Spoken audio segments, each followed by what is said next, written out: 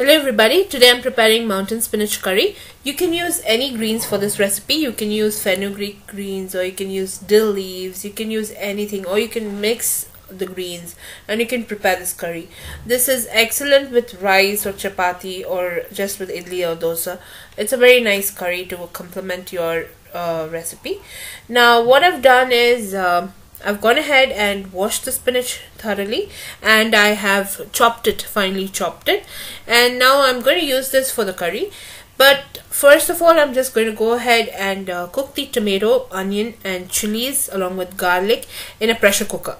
Why I'm doing this is because the onions and tomato will cook fast and you will have a lot of time to prepare other dishes. So we are just going to reduce the cooking time because we do not want to add water and bring it to a boil and all of that. So just add some water, add some chili powder, turmeric powder and coriander powder to chilies, garlic and onion and tomato, and place it in the pressure cooker and put it for 2 whistles. It'll be done and you'll have a nice mushy gravy already. So now I'm just going to place it in the pressure cooker on a medium flame. I'm going to put it on 2 to 3 whistles. So once it is cooked to 2 to 3 whistles, I'm just going to go ahead and add it to a different pot and add the greens and cook it down. Now if you see, the recipe in detail was posted on my blog. Blog link will be posted in the description box below this video.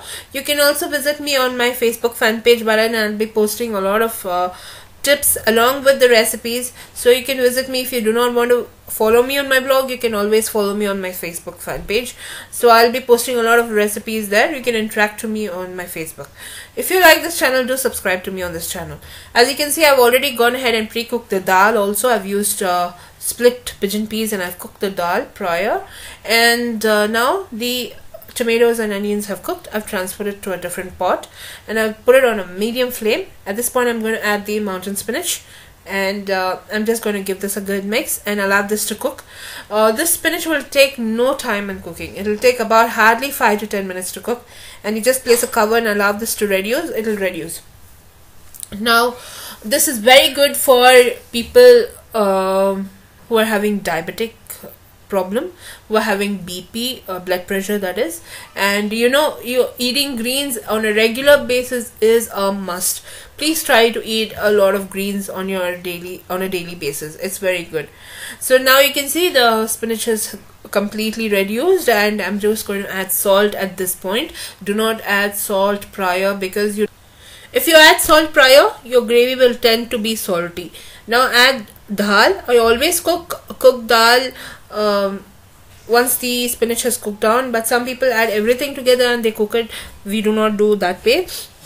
Once the spinach has cooked down, then I add my dal and I just give it a good stir. Always prepare excess dal whenever you're preparing dal. Prepare excess dal and store it in the fridge, because you don't know, you can use it for a different recipe. So always have dal prepared. Now I'm just going to use a masher and I'm going to mash this to light mushy sort of consistency, and this will taste excellent. You can use any masher. I've got just a traditional wooden masher that we use at home, and then just going to give this a good mash. If needed, you can add some water. I already added some tamarind paste also, which did not record for some reason. I don't know why I did not record that part. I did add some tamarind paste to this. Now I'm just going to give this a good mix, and I'm just going to bring it to a good boil, and then I'm going to reduce it. Now in a different fry pan, I have added some oil, and to the fry pan I'm just going to temper it with some mustard seeds, cumin seeds, and a little bit of black gram, and dried red chilies, and some asafoetida. We always temper our South Indian curries this way, because this is a simple and basic recipe that I'm showing you with the mountain spinach. But later on I'm going to show you different variations what we prepare in Karnataka. So we have a lot of variations for this. People just do this basic gravy at home in South India, but there are a lot of variations in the same recipe. You might be really surprised and seeing certain ingredients that you do not add in this particular gravy. So you'll ask me why you're doing this. it's very nice, and nutritive value is very high when you're preparing in that way. So I'll be posting a lot of variations in the same recipe, so do try this recipe. As you can see, I'm just going to go ahead and temper it with some asafoetida, dried red chilies, cumin, and mustard seeds, along with some black gram, and temper the gravy. It will give a good aroma and taste. And you can serve this with rice, chapatis, idlis, dosas, as you wish. The recipe in detail is on my blog. Blog link is posted in the description box below this video. If you have any queries related to the recipe, you can always ask me. You can mail me your recipe requests. So I'll definitely try and prepare all your recipe requests, and I'll be posting a lot of winter related recipes soon. And as you can see, now the gravy is done.